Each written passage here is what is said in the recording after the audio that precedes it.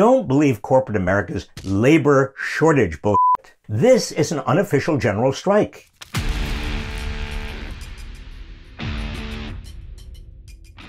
For the first time in years, workers have enough bargaining leverage to demand better working conditions and higher wages, and are refusing to work until they get them.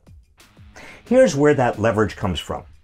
After a year and a half of pandemic, consumers have pent-up demand for all sorts of goods and services, but employers are finding it hard to fill positions to meet that demand. The most recent jobs report showed the number of job openings at a record high.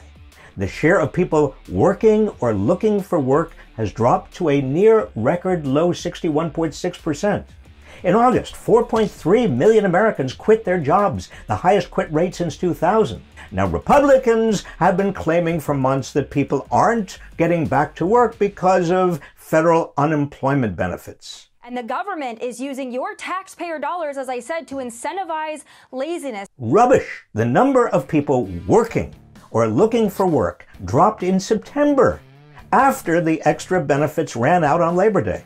The reluctance of people to work doesn't have anything to do with unemployment benefits. It has everything to do with workers being fed up. Some have retired early. Others have found ways to make ends meet other than a job they hate. Many just don't want to return to back-breaking or mind-numbing low-wage jobs. In the wake of so much hardship, illness, and death, people's priorities have shifted. Now, the media and most economists measure the economy's success by the number of jobs it creates, while ignoring the quality of those jobs. Just look at the media coverage of the September jobs report.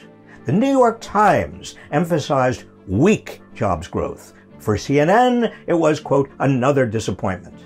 But when I was Secretary of Labor, I met with working people all over the country who complained that their jobs paid too little and had few benefits, or were unsafe or required unwieldy hours. Many said their employers treated them badly. With the pandemic, it's even worse. That's why, in addition to all the people who aren't returning to work, we're also seeing dozens of organized strikes around the country. 10,000 John Deere workers, 1,400 Kellogg workers, over 1,000 Alabama coal miners, and thousands of others. Not to mention the unauthorized strikes and walkouts since the pandemic began, like the mostly black sanitation workers in Pittsburgh, or the Amazon workers in Staten Island.